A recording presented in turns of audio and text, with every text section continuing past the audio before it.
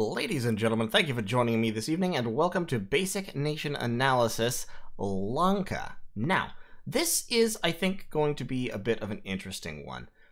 You may see here, my test expansion here was done actually on a pretty shitty map. I generated this map hastily without looking at the parameters, and didn't notice until too late that it wasn't actually wraparound. So I ended up in a corner, surrounded by water and which forced me into an early war with AI Despite that, right now I have 1, 2, 3, 4, 5, 6, 7, 8, 9, 10, 11, 12, 13, 14, 15, 16 provinces on turn 12, 2 forts built, 1 upgraded next turn. Pretty okay income. This is a decent start.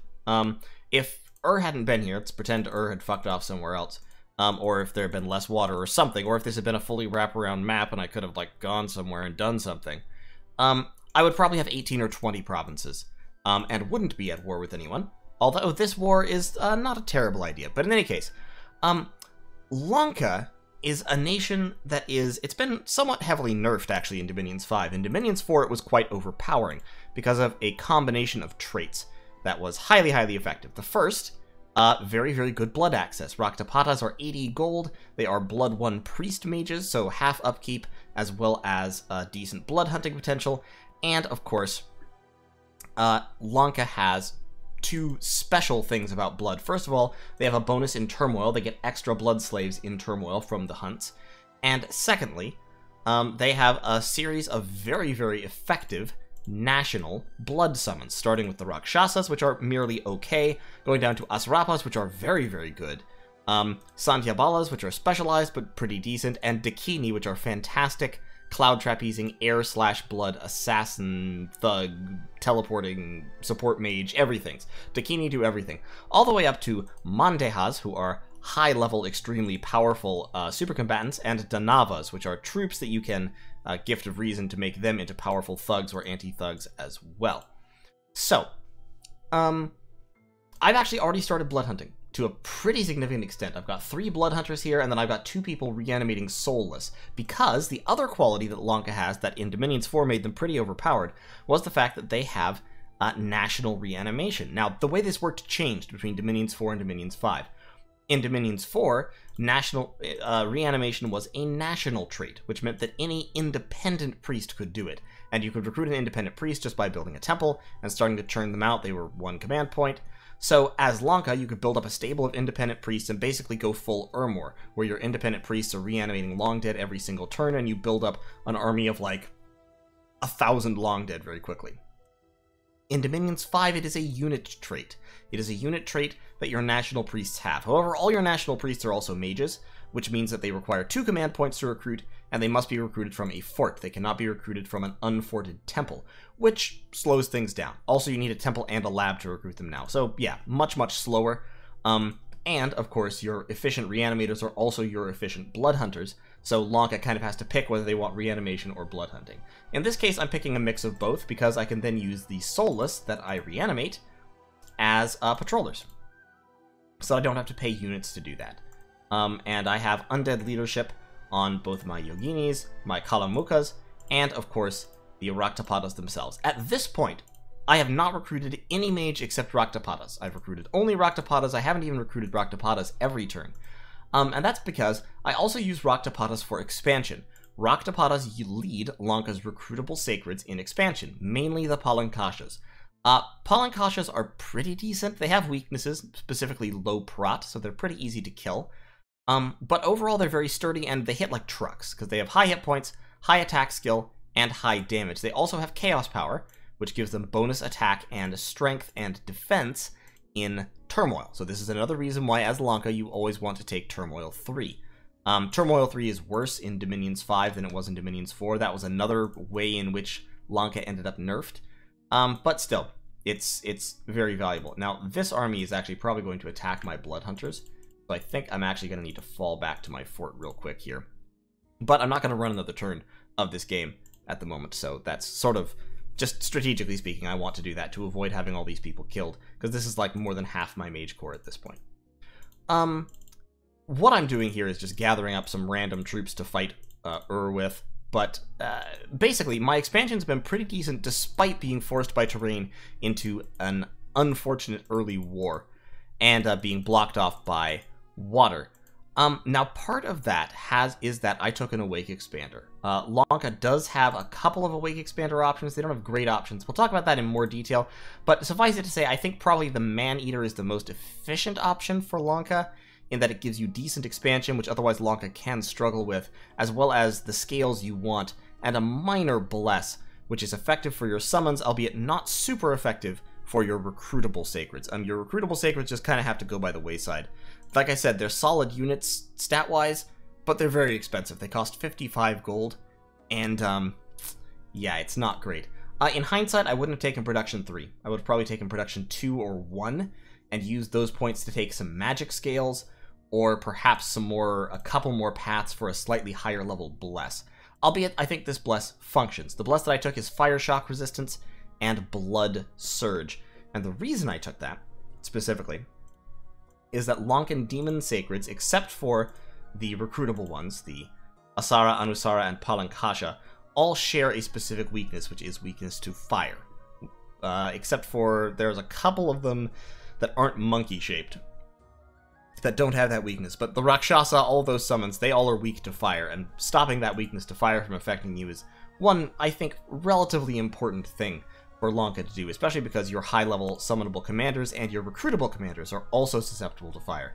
Basically, if it's a demon, odds are it's susceptible to fire. In terms of recruitables, then, let's talk about those first real quick. Lanka has the usual lineup of Scout and troops, including Bandarajas, which are a 120 leadership commander. All of their normal units are animals, so they are susceptible to animal attacking spells, and have low magic resistance, low like Olm level low, or even slightly lower. This can be a problem in the late game. High-level nature mages can steal huge numbers of your monkey troops from you, which is one reason why as Lanka you don't want to rely on monkey units for long. Raktapatas, likewise, Blood 1 mages. They are animals, they have decent magic resistance, but not as high as most other mages. Yoginis, pretty solid mages actually. They can use blood to form Sabbaths, they have death and nature. Overall, quite good. Kalamukas, a little bit expensive for what they do. They are blood with 1 random, so they're worse mages than Yoginis. They are Holy 2 and Reanimator Priests. Overall, I'm not sure, like, the only reason I would recruit a Kalamuka over a Raktapata is for more efficient reanimation, but I don't think the level 2 priest reanimation is that much more efficient than the level 1 reanimation, and they're going to cost you more upkeep. It's 68 per year versus 32 per year, so I'd rather just recruit 2 Raktapatas for less upfront and less upkeep. Then you get into your 2 capital-only mages. The interesting thing about them is that the stronger one is actually not slow to recruit. So the Rakshasi, or, well, not always stronger, but we'll talk about that in a second. The Rakshasi has all of your national magical paths, plus 200% randoms in all of those national paths, which includes air and death. Air and death are both great paths, and they taste great together. They're fantastic in combination, they're fantastic alone. Overall, very, very strong. This is the combo that makes Fomoria an extremely powerful nation. As Lanka, you have more limited access to it because you don't have recruitable A2 giant mages in every fort, and your air death mages aren't inherently as powerful as Nemedian sorceresses. But Rakshasi are still quite strong, especially because they can form Sabbaths. So you can use Sabbaths to drop all the same high-level air and death spells that Fomoria does in the late game. Earlier than that, you can use Storm to cause missiles to be problematic, which is good for you because your troops hate wearing hats. You can lay down battlefield-wide buffs like Bloodlust, Mass Protection, that kind of thing. And you can cast, of course, Shadow Blast and Horde of Skeletons, the basic death spells. However, Rakshasi are slow to recruit, so you probably won't have as many of them, oddly, as you will of Raksharajas. Raksharajas are Blood 2, Air 2, and they have 1 random of Air, Death, or Blood. They don't get Nature, except as a 2.5% random. But stat-wise, they're quite good, actually. They do have the Chaos power. They are susceptible to fire, like all other of the Lankan demons are.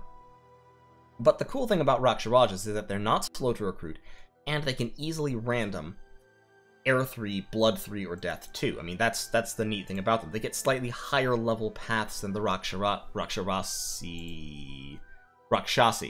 So Raksharaja, overall, I think, are the better mage. Especially because they are recruitable 1 per turn. So once you get some income, you can start churning Raksharajas out and actually have valuable numbers of them in your armies. They are thuggable if you want to thug them, and I think that's a reasonable use of them. You don't have access to earth forging, which makes it a little bit more difficult, but they come with okay armor, plus they have decent nat prot. And if you take a fire resistance bless, which you probably should on Lanka, then you can counteract that weakness, turn it into fire resistance 5, which is okay to be getting on with. They can cast Mist Form, they can Cloud Trapeze, so they can raid pretty effectively.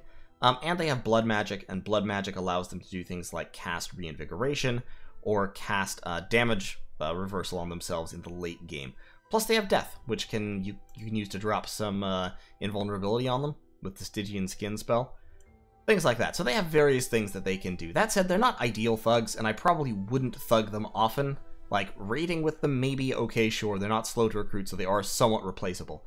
But generally, I would have these guys with my army to cast Storm, to summon air elementals, or to cast high-level blood spells very easily. In terms of troops, your troop lineup sucks, generally speaking. Every unit from here left is just garbage. Light Bandar archers have no prot. They do have longbows, which is unusual in the early age, but they're kind of expensive, and for archers, you really want to be able to mass them up. Also, their precision is not high. Bandar are not very accurate. Atavi archers, slightly more accurate, but extremely cowardly, as well as low magic resistance, no prot, and short bows. They are very cheap, so you can cast Wind Guide, like any Raksharaja can cast Wind Guide just by himself, which can help your archers, and massing up huge numbers of Atavi archers or light Bandar archers and casting Wind Guide on them could be a moderately effective early game strategy, but overall I'm not too impressed with the idea. Atavi infantry are bad. They are militia, except with lower magic resistance. They are stealthy, so you can raid with them to some extent, and they're super cheap and recruitable in any forest. So you can see over here, I am, as I mentioned, recruiting a bunch of Atavi archers to use against Ur's troops, because Ur is using the troops with no armor, because they are the AI and not smart. So Atavi archers will do okay against these guys. They'll do chip damage. But overall, not great.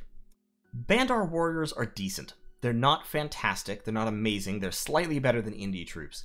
The main value that you get for them is that they hit very hard. They do 21 bludgeoning damage. Unfortunately, they don't wear helmets, like Ur's Enkidu troops, so that makes them vulnerable. And their overall prot is not high because they're wearing this Scale Mail Cuirass, which is a fairly low prot piece of armor. They do have high hit points, and as I said, they have high damage. They also have this Sticks and Stones ranged attack, and this is honestly, in my opinion, one of their strongest suits. The fact that this has 2 attacks, so they can throw at 2 squares per turn. It's not accurate, but it's also not long range, so that's okay. And it does 12 bludgeoning damage, which is actually pretty high damage for a missile. En masse, Bandar warriors can inflict pretty significant damage by throwing their missiles, especially because they have 30 ammunition, so anyone who's not in melee will tend to keep throwing missiles for a long time, unless you've specifically given them attack orders.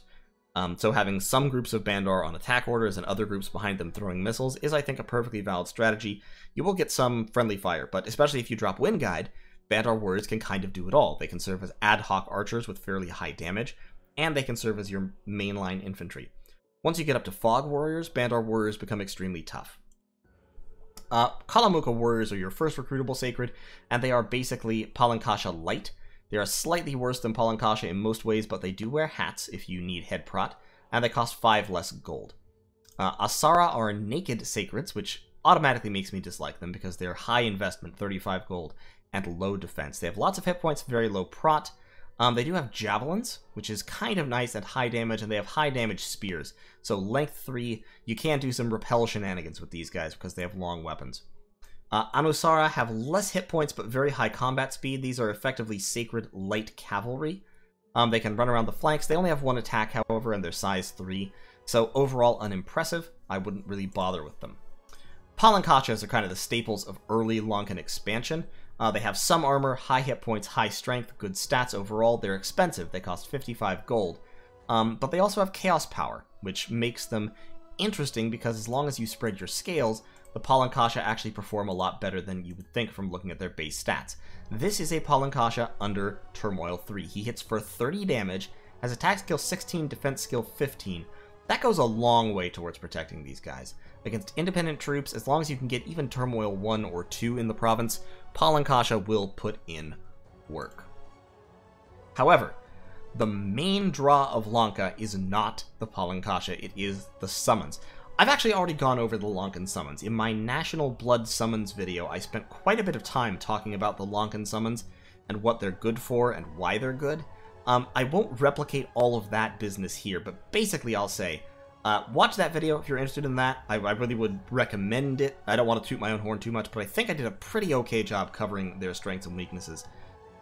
Overall, the interesting thing there is that Lanka actually has a couple of different bless priorities and kind of has to pick one. If you want really good early expansion, Lanka can take a durability bless for Palankashas, which is easy. Palankashas want regeneration and blood bond, and if they have regeneration and blood bond, everything else kind of like secondary. Regen blood bond means they're regenerating, they're spreading their damage out, they already have okay prot and high hit points, especially against early age independents. That will mean that like 6 to 8 Palankasha can take most early age provinces with no casualties. You do need an awake god to do that. An awake immobile would work perfectly well for that, and you could expand with Palankasha probably without too much trouble. However, that does still leave you somewhat vulnerable to either unlucky indies, like Lance Strikes will still fuck your Palankasha up, or people who are prepared to take advantage of the weakness this leaves on your Sacreds, which is fire vulnerability. Your summons will still be vulnerable to fire, and your Raksharajas and Rakshasi will still be vulnerable to fire. That's a serious weakness, especially later in the game. If someone can cast one fire elemental and fuck over huge numbers of your summoned Sacreds or your summoned Thugs or whatever, that can be a problem. Your Rakshasa warriors are vulnerable to fire, your Danavas are vulnerable to fire, your... what's the name of them? Your Mandehas are vulnerable to fire. I don't think Dakini are vulnerable to fire. They're not, because they're not ape Sacreds. But still, having all those the rest there vulnerable to fire is a problem. Dakini and Asrapas are not, but Rakshasa warriors, Pragasas, Sandhyabalas, Samanishadas, Mandeha, and Danavas are all vulnerable to fire. As well as, of course, your recruitable mages, which is bad, because, like, if somebody casts Firestorm on this, and this guy's on the field, he gonna die. Like, I don't care what his bless is, he's going to die if he's susceptible to Fire 5, because he'll be taking, 11 armor-piercing damage. No, yes, 11 armor-piercing damage every time the Firestorm hits him, and it will light him on fire and he'll burn to death. So, bad. Especially because, double because, one of your main combat strategies in the early mid-game is casting Wooden Warriors, which makes people vulnerable to fire. So, if you have Sacreds that are already vulnerable to fire and you cast Barkskin on them, now you're in serious trouble. So you really want fire resistance, which is not an early expansion bless. It doesn't really help Palankashas fight things. But if you're taking minor blesses including fire resistance, then you can easily construct a bless that helps Asrapas. Asrapas have life-draining attacks, they don't have a lot of armor, they have okay hit points but not a huge amount of hit points. What they do have are good base stats and life drain plus multiple attacks. They have 2 attacks each, one of which is the life-draining Athame. So the bless that they really want is strength and attack skill. And fire resistance, which you want for your other things, so that you can cast Barkskin on them. If you take that bless, then Palankashas are not perfect for expansion, which makes you want to take an Awake Expander, and that's where the Maneater comes into play. I've named him the Monkey King just because it's Lanka, he's the king of the monkeys, whatever. But the Maneater lets you take Fire Shock Resist and Blood Surge really cheap, and Blood Surge is a great bless for Asrapas because they will tend to kill someone when they attack early, and then they'll get that big boost to strength and attack skill, and that will help them kill people more easily. It's also a decent bless for all your other Sacreds, like Blood Surge on a Palankasha pushes him up to strength 25 under, when he's under, I'm almost saying Chaos, Turmoil 3, which puts his damage up into the scary range. Also, attack skill 19. Attack skill 19 on Palankashas is really nice. Rakshasa and Rakshasa Warriors similarly. The Rakshasa Warriors have the 2-handed Iron Cudgel, so they do tremendous damage, and the attack plus attack skill from Blood Surge is very welcome for them. So, personally, I think that's probably the way to go, is a Wake Expander with a minor bless designed mainly for Asrapas and summons, not for Palankasha. As you can see, my expansion is still quite decent. The Monkey King here can, with a little bit of care, expand into most provinces. You have to set him to attack rear, but he can do that because he flies. And Prot 19 is enough. It's not a huge amount. You can't run him alone into Barbarian provinces or Heavy Cav provinces. But combined with his basically high stats and multiple attacks, it is enough. Also, Flick Barbs gets 3 attacks, which is kind of cool. So, 19 prot, 170 hit points, good attack and defense skill. The Monkey King can expand into can pick off vulnerable targets, and can hop around to choose those vulnerable targets, plus hop back to join up with your main expansion parties of Sacreds when necessary. You'll be leading your Palankashas with Raktapatas. I would still prophetize your main commander, even though he can't lead undead, because that lets him kind of wander around supporting, and lets him cast Divine Blessing in combination with a Raktapata. Other strategy, you could just leave him unprofited and profit your first Raktapata instead, to let him lead Sacreds and cast Divine Blessing on them. Your Raktapata will be performing a lot of duty during the game. You'll want to be recruiting at least some of them pretty much every turn forever, and I can't really think of an exception for that. You will want Yoginis to do your actual research. Taking magic scales is probably a decent idea in order to boost your research, because otherwise your research is god-awful, because Raktapatas are not sitting around researching. They are out blood hunting, or leading armies, or reanimating the undead. They have tons of things to do that aren't research. So your research is going to come off the backs of your Yoginis. At least not taking Drain, I think, is probably a decent idea. There is, of course, the Hellblessed strategy for Lanka. They have a ton of Sacreds, including summonable Sacreds. If you tank your scales really bad, you can, in fact, afford just a monstrous, crazy bless for them. And that's doable. If you take a Hellbless for Lankan Sacreds, they could be quite scary. I don't personally like Hellbless strategies, aren't my favorite. Let's quit out of this real quick so we can take a look at Pretender Gods. But they're definitely doable. And I won't say much against them because, like, yeah, that's actually one of the traditional strategies for Lanka. So let's say, I don't know why Lanka doesn't get the Great Black Bull. The Great White Bull is Earth Nature. The Great Black Bull is Blood Nature. That would be perfect for Lanka, but Lanka doesn't get it. But if you're taking the Man-Eater, and if you take Drain, Misfortune, Turmoil, and Sloth, then you can afford to take him awake with, like, you can even afford to put Nature on him. I'm -1. Oh, I'm -1 point. Oh, that blows. Oh, there. Take my my Heat 3. So now I can afford to take Fire Shock Resist, Regeneration, and Blood Bond. Actually, I'm even 1 point over. I don't need that point there. So, I can afford to take only Drain 2. The power, the unlimited power. I think this is probably, like, I would think this would backfire on you at some point, but you've got Growth 3, and you've got Turmoil 3, which is kind of what Lanka wants out of Scales. Everything else can be sort of worked around. You'll have a hard time recruiting a lot of Palankasha because of Sloth, so actually I would probably cut that down and go that way instead, so that you could have some resources. Palankasha do require some resources, 17, and Kalamuka Warriors require set 20.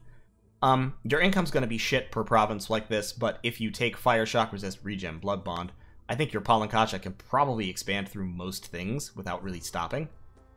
Or you could take a Raksharani instead, and just actually take Fire.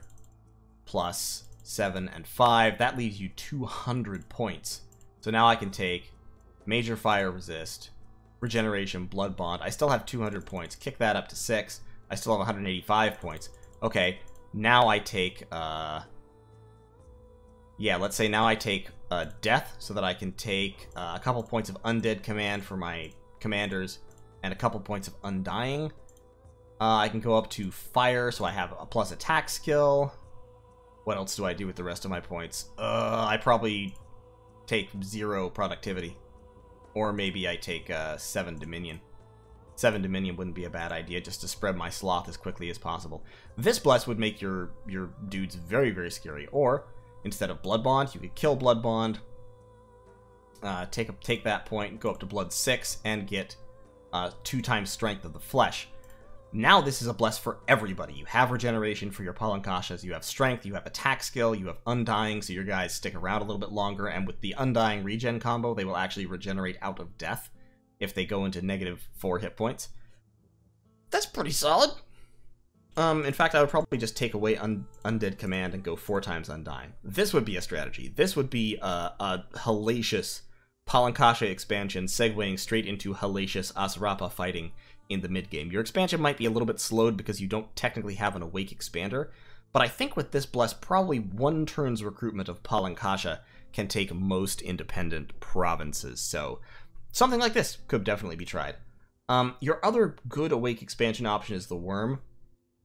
Unfortunately, the Worm is Earth and Water crosspath, so you don't really need Water as a Bless path. Earth, good. Water, not necessarily. He regenerates naturally and is amphibious plus has Fear, so the Worm can actually expand right out of the box as long as you give him at least Earth 4, like the Maneater can. Overall, I would say for Lanka, either the Raksharani or the Maneater is probably the choice there. Actually, I think the Fountain of Blood might get you the Bless slightly cheaper, because if we take the Raksharani, it's Death 4, 7, 6, and 6, right? And then 6 Dominion. I think the Fountain of Blood gets it for you a little bit cheaper. Could be wrong, but I think so. No, I'm wrong. The Raksharani gets it cheaper. That was my first instinct was correct. Okay, so yeah, Raksharani, Maneater. Great White Bull is a decent generic expander. If you take the Great White Bull, then you're locked into taking, basically, a regen Fire Shock Resist Bless. And that's real basic. That'll give you some scales, along with a decent Awake expander. So you can take, like, you don't have to take Drain. You can take only Misfortune 2, and have a point of productivity to help with your recruiting Sacreds. So you could do that. That wouldn't be bad. Then it's Fire Shock Resist and Regeneration is the Bless there. Overall, I think Maneater or Raksharani are still my choices. But in either case, what you're not going to do is play Scales Lanka, generally speaking. You could play Scales Lanka. You could play an Imprisoned, like Imprisoned Fountain of Blood, and you could do this kind of thing, where you've got no negative luck, you've got Magic 3, you've got Productivity 3, so your income is actually positive, you've got pretty high Dominion, you can take Major Fire Resistance, Strength of the Flesh, if we're taking, because we're taking non-incarnates here. And then you can take, like, Strength of the Earth or something. I'd probably go Strength of the Flesh, Fire 6, and Earth 4, and then the Fire 6 will go to Major Fire Resist, Attack Skill, and another Strength. So this gives you +6 Strength, which is huge for Asrapas, and pretty good for your other Sacreds. As well as plus Attack Skill, gives you some Fire Resistance, and then you can, I guess you can take Mountain Survival. That would be an okay Imprisoned Lanka. I think your early expansion would struggle, because you don't really have any defensive Bless, so your Palankasha will die. But you've got really good scales, and you can do a lot of damage once you get going. So this is another possibility. Okay, if you wanted to play Imprisoned Lanka, this is probably something like the direction I would go in. You could also try it with a Freak Lord if you wanted a wider rainbow, because his path cost is lower, but I don't think a wider rainbow would necessarily help you much. You could get Swiftness out of air, which would be pretty solid.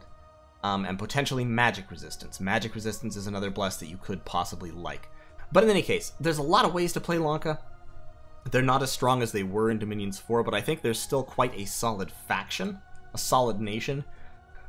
And the thing to keep in mind is just Lanka is really about the Sacreds. The reanimation is really more niche now than it used to be. The main important strategy I see with it is using some Raktapatas to reanimate the Soulless. Reanimate Soulless out of the corpses that you create by heavily bloodhunting provinces. You are, as Lanka, going to bloodhunt provinces to the fucking ground. You're just going to raise them. You're going to turn everybody into undead and blood slaves and move on to the next. Don't be afraid to do that. Just burn your provinces, salt the earth, convert everyone into demons, and move on. And that kind of playstyle does encourage the Hellscales thing, like, I'll be real. What if you went Imprisoned Hellscales? If you went Imprisoned Hellscales, you could afford, like, some Bless up in here. You could afford some Bless. Take, like, Swiftness, Shock Resist, Withering Weapons, Undying. Actually, I'd probably, like, to be honest, I'd probably just take Undying. like 4 points of Undying. I probably wouldn't take any higher than Death 4. Don't really need it. Take some Undying. Take some... Let's go Magic Weapons, I think, and then Magic Resistance. I'd want Astral 7. So what would I cut for that? I would probably cut my Swiftness and take Precision for Sacred Weapons. For Sacred Mages, because you have a bunch of Sacred Mages. So take a couple Precision for that, and then take Magic Weapons, Major Magic Resistance. This is like an Imprisoned Rainbow Hellbless. I have no idea if this is a good idea. This is just something I was looking at for fun. But if I was creating a Rainbow Imprisoned Hellbless, this is what I would do. Plus 8 Strength, plus 8 HP from the Undying, essentially. Fire Resistance, Shock Resistance, Magic Weapons, Magic Resistance, and Attack Skill. That would make your guys pretty fucking scary. In any case, thanks for watching. Hopefully this has given you some ideas about Lanka. As I've mentioned before, I am playing Lanka in Accidental Ascension 4. Unfortunately, I don't really have any of this. If we look at Created Gods, I've looked at this guy before. This is DMX, the Master Lich, who is my god in Accidental Ascension 4. And he's kind of playing Scales Lanka. Like, I've got Productivity 3, Growth 3, 0 Magic. I do have Misfortune and Turmoil 3, which is unfortunate. And I got these paths that don't actually contribute to my bless at all, which is to be avoided, I would say. But he is immortal. Withering Weapons, Unholy Weapons isn't a terrible bless. It's merely a suboptimal one, shall we say. He's got a lot of research points, so when he wakes up, I'll have that going for me. And, of course, he's immortal. That's nice. Not having any fire resistance will be a problem for me. I do have some water, so I can do some stuff with that. But overall, it's going to be a little bit of a challenge. This doesn't really give me either of the things that Lanka wants. It doesn't give me a huge bless for my Sacreds, and it doesn't give me really stellar expansion. So, it's okay, and if I get to the late game, I think it'll be very, very functional. Just kind of have to get through the early game with this, which Lanka sometimes struggles with because their troops besides the Sacreds are not fantastic. But in any case, thanks for watching, and I'll see you all next time.